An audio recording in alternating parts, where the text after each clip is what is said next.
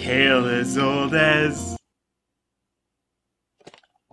92, rehashed as it can be, barely a movie, animated most poorly, quite expectedly. Beauty and the Beast ruined it.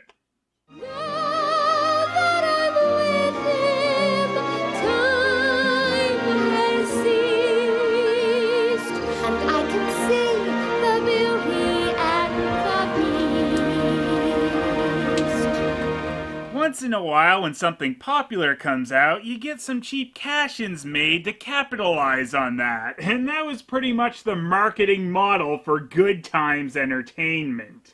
It was low-hanging fruit for them when Disney would popularize an old story or fairy tale with one of their animated features. So shortly after Disney's theatrical or home video release of one, companies like Good Times Entertainment would be there to try to either fool you or just make you give in to their cheaper version of the story. In fact, Disney even sued Good Times Entertainment at one point over their covers looking too similar to theirs and fooling customers.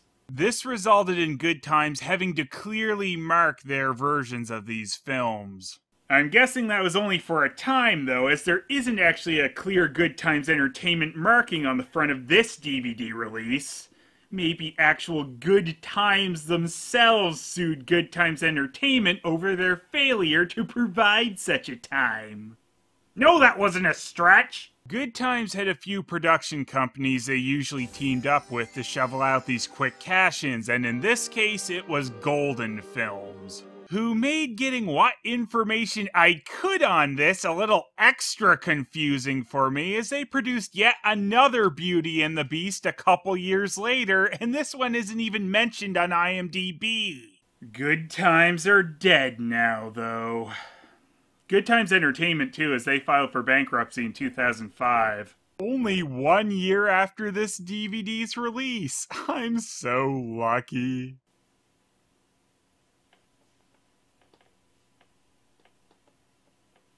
Actually, while Good Times have come to an end, we can take comfort in the fact that Golden Films are still up and running and have even partnered with Sony for some of their releases. They even have a website with previews, clearly from VHS rips. Clara, what are you doing here? These also often contain random cuts and might even spoil the ending. And speaking of spoiling, let's get on to their 1992, 1 year after the Disney version of Beauty and the Beast. But to prime us first for what we are about to experience, we get two little shitters riding the cheap cashing coaster through the Good Times library, which leads us to...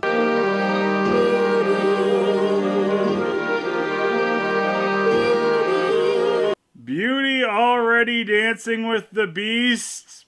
Yeah, why not? Who the hell cares about building up to that anyway? The movie jumps back after the opening song, but this kinda kills a whole lot of that whole storytelling thing, doesn't it? This Beast fellow, he seems awful scary, huh? Look at what a mediocre dancer he is. Alright, so they gave us a little...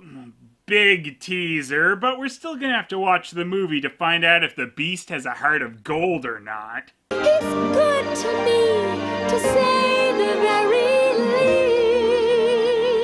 least. Never mind! You've already seen the Disney version, why are you watching this? So quite a bit of the basics of this film are actually taken from the original story, but of course they are done in a dinky manner without any real build-up to them since this film only has a 48-minute runtime. Oh, hello, sisters. How are you? Apparently better than you, Beauty. Her name is actually just Beauty? What unimaginative jackass came up with that? Oh, this can't be. They're...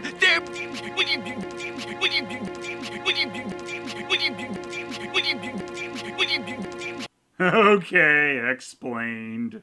The Beauty in Beauty and the Beast is actually this generically named most of the time. Guess crazy old Maurice figured if he named a baby that, she'd have to grow into it. Or should I say crazy old man?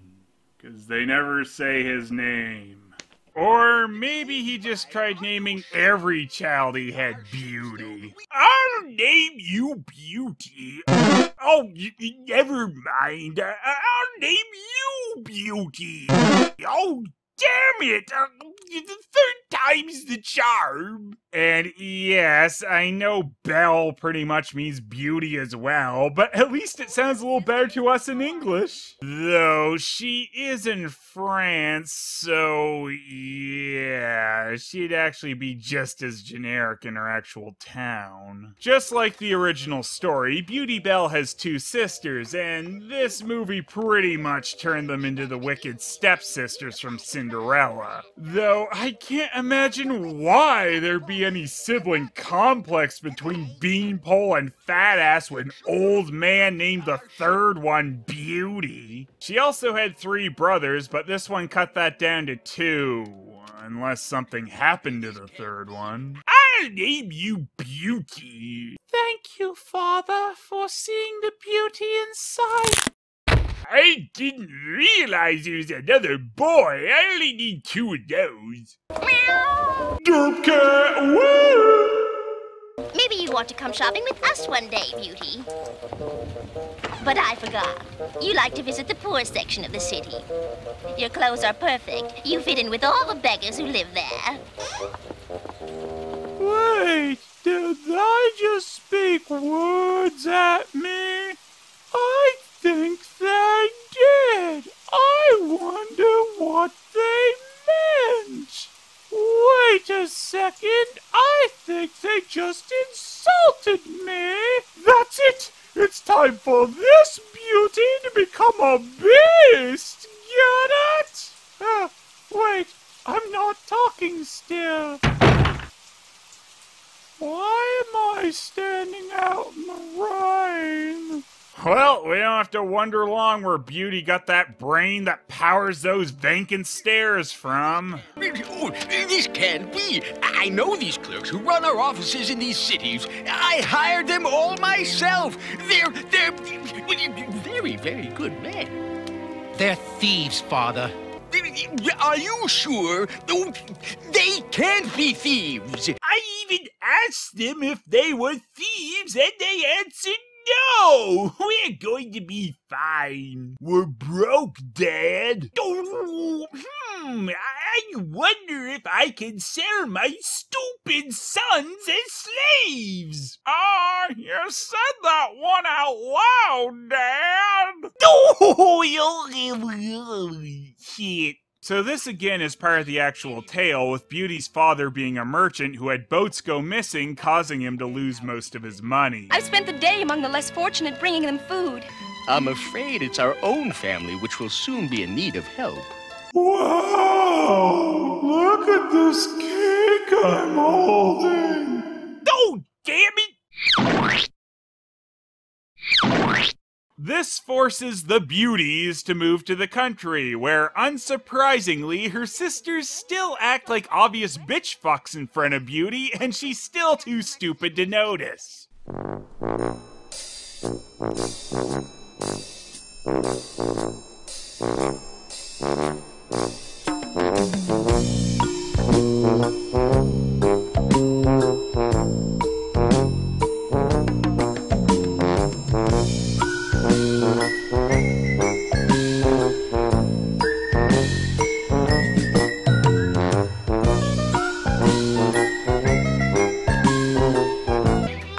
Today, Missy. Get me the hell out of here! You people are killing me! I've been pretty weak! Wait until you hear the good news. One of Father's ships we thought lost has docked in the harbor, and it's the largest of our ships, filled with goods, no doubt. Yes, no doubt, even though I said we hired thieves, plus the boat was hit by a storm. Let's celebrate prematurely. We're not rich yet, you know. We don't even know if there's any cargo on that ship. So I really don't know why I was so happy in the previous scene. Again, like the original tale, the two assy sisters ask for expensive gifts while Beauty only asks for a rose. However, the two brothers beat her by only asking that they don't blink out of existence. No promises. Oh man! Who was that guy? Who am I for that matter? Here's the bill of lading, Father, so you can make sure the ship's captain hasn't cheated us out of any cargo. If he has, you'll have to fight him on your own, Dad. We're not coming because we're so busy with all the... Bye! Whoa, horsey! Oh! Whoa! Whoa, don't take off at such a slow pace! Movie. Seriously, we've got less than 40 minutes left now, and the only things we've gotten over are Beauty and her father are morons, the brothers made a wish upon a star to become real boys, and the sisters miss walking the streets. Ooh, I want to inspect the cargo holds. But, sir... Yeah, Harbor Master, I'll not ask you again. Now open the cargo hatch. As you wish. Oh, you will not outdo old man with pointlessly announcing actions, Harbor Master. Really, I'll light a lamp. Thanks. And now I'll look around with the lamp and be surprised that the ship that took heavy damage in a storm took heavy damage in a storm. My spices, they're ruined. These tea leaves are useless. Sure, they look perfectly fine in their jars, but I'm not selling tea and spices that were in wet boxes. Silk. It's good for nothing now. And look at those daughters of mine. They got wet in the rain. They're completely useless now.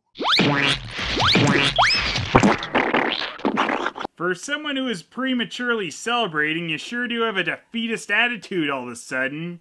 You know something we don't, old man?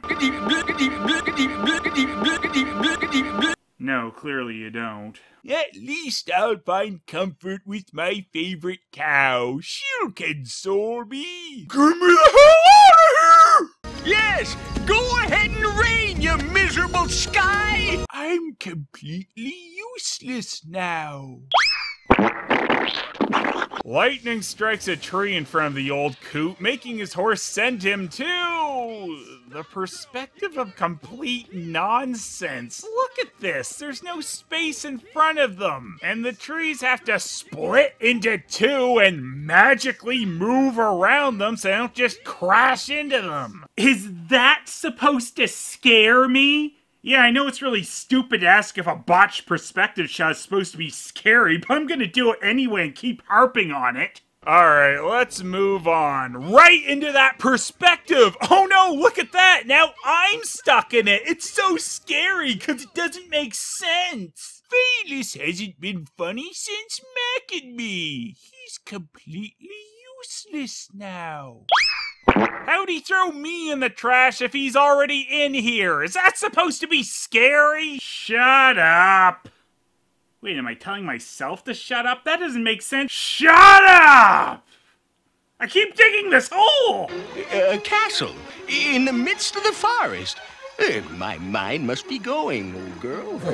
I like that the horse agrees he's crazy for seeing the castle, yet the horse sees it too, obviously. Stupid horse, what an idiot! Yeah, I said it! Hello? Hello? I've never heard such silence, have you, girl? Ooh, I've got a feeling someone's inviting you in. You wouldn't believe how many times I've been sent to jail because I seen someone's door creak open and I assumed that was an invitation. I'm an idiot. Well, you'll rest in a warm stable tonight. Or a warm stomach. Either way, you'll be warm at least. Hello? Is the master of the castle here? What's that song I hear playing in here? Be our guest, eat all our food, leave us dead. Well, don't mind if I do. I'm a traveler who's lost his way. Bonjour, mon frère. I'm Lumiere, and welcome to Casa. Ooh, a delicious candle. Sucker fucking blur. It looks like, if I can trust my eyes, which I'm sure I can, I'm expected. And they tried to send this guy's counterpart Maurice to the loony bin. At least he had a candle and a clock invite him in. Seriously though, who the hell sees food prepared and goes, well, this must be for me, the jackass who just broke in? Oh, well, thank you, kind chair. Lock this guy up. That chair doesn't even talk. Yeah, I heard it. Fine, lock me up too. Naturally, the old coot gorges himself, never thinking it odd no one ever shows up and crashes for the night. Oh boy, that was the greatest shit of my life. I don't envy whoever has to go in there and clean that up, but I said I had to poop and the door creaked open, so obviously I was invited to let loose in there. I must have certainly lost my marbles. No! Okay, I'm ready for my horseback. My friend, I'm so sorry. I'll miss you. Oh, roses. Yeah, at least I'll be able to bring back a lovely rose. So this is how you repay all my kindnesses?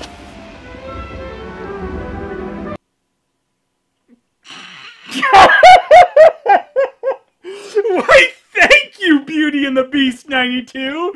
You've answered one of my long-time questions. I always wondered what it'd look like if a warthog fucked a goomba, so thank you for that. Oh, I wish I could close my mouth. After all I've done for you, opening my home to you, giving you food and lodging, you dare to steal from me? Yeah, I'm pretty sure he does, considering that's all he's done since he got there. But, oh no, him being a jackass wasn't a problem till it came to your stupid rose bush. So, you dare steal from me, Winter? I'll destroy you! So, the beast is still punching the snow, huh? Yep.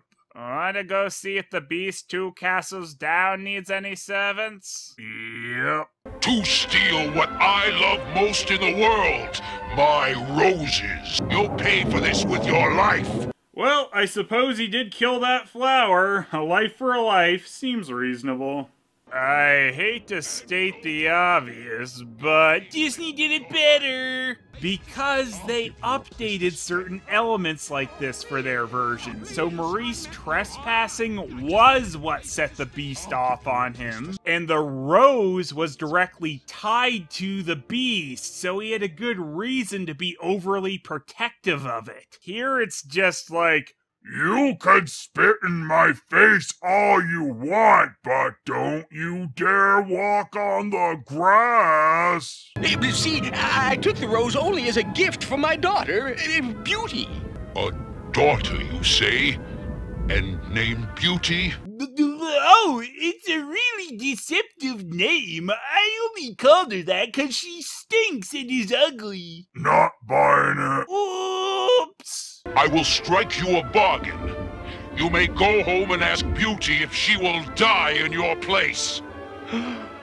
I could not think of such a thing. On an empty stomach? Fine, here's second course. Okay, I'll sell out my daughter. I did bring back one gift. Oh, Father, you brought me my rose. Yes, cherish it, my dear. For It will cost me my life. Yeah, don't make her feel guilty for the rest of her life or anything, old man. Oh wait, this must be part of that I'll never trade Beauty's life for mine strategy. Robert and I could go with you. Between the three of us, we could overpower the beast and kill it. Oh, stop pretending you're a character that can affect anything in this story. Nathan, you would not say that if you saw the beast. It is beyond imagination. Oh shit, I didn't realize it's beyond imagination. Okay, you're dead, Pops. I packed you something to eat along the way, Father. Now I know I've done the right thing by letting him kill me instead of... Instead of who, Father? Oh no! What an accident! This ass may as well have came back with a "Beauty can die in my place" t-shirt for how subtle he is. And if you even want to pretend he was being slightly genuine here, I'm glad he was unsure or not if Beauty should go die for him until she brought lunch. Oh, nothing. It's nothing. Absolutely nothing. It's Beauty, isn't it? It's rare you see a cartoon be such a shitty actor, but there you go. It's a wonderful castle, isn't it? I absolutely adore this place where one of us is going to die. For me, it is a place of great sadness. Why? What happened?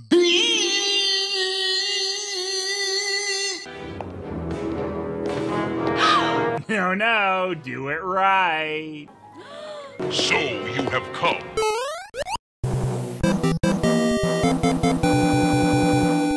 Let's go! I gladly put myself in my father's place. Bravely said. But you seemed not so brave when first I entered this room. I'm really scary, right? Right? You're scared, right? What sound does an apple make? Hate you. Beast, her heart is pure. And it is for that pure heart I now beg. Look at how serious I am about this begging for her life with my big smile. Say your goodbyes then, for you shall never see your fair daughter again.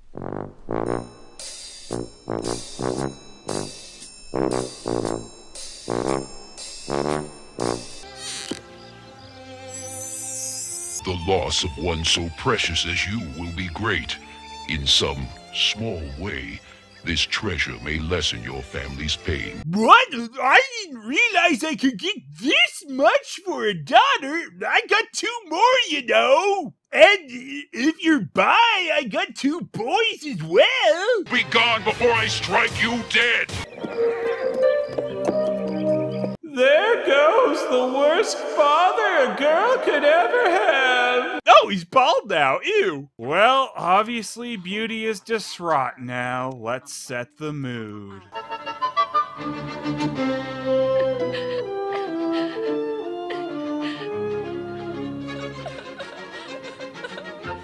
Or play it like it's a wacky scene. Your choice, movie. No! No! No, this can't be! No!